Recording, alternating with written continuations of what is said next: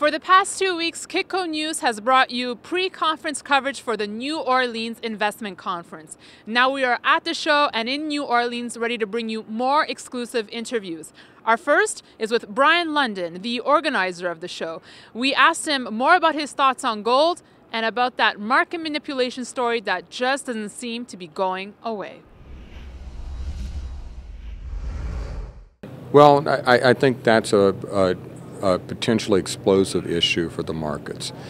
We've tracked this since the late 1990s for gold in particular, but the amount of central banks selling in gold or leasing in gold and what that's done to central bank gold reserves, there's been a lot of great work since then through Gada and Ted Butler as far as the silver issue. That's potentially explosive for silver. It's not, and it's important to note this, that this issue, no matter what happens to it, is not a potential negative for the metals.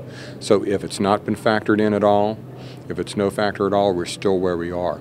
But if it does turn out to be something that's really gets exposed, that there is an expose here, and it's positive for it will be very positive for the metals. Well, and it seems like most of the other speakers have really been expecting a correction or price consolidation. And we've seen somewhat of that in the precious metals prices over the last couple of weeks, but nothing like we thought we would have seen.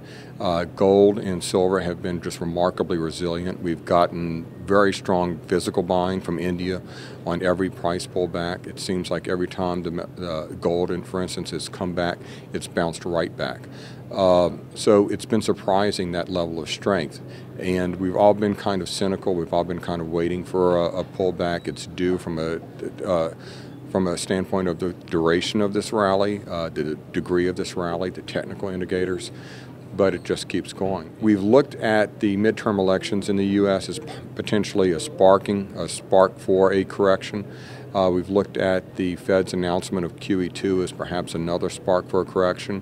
But it seems like the market right now is discounting that or factoring that into the price. It may not happen.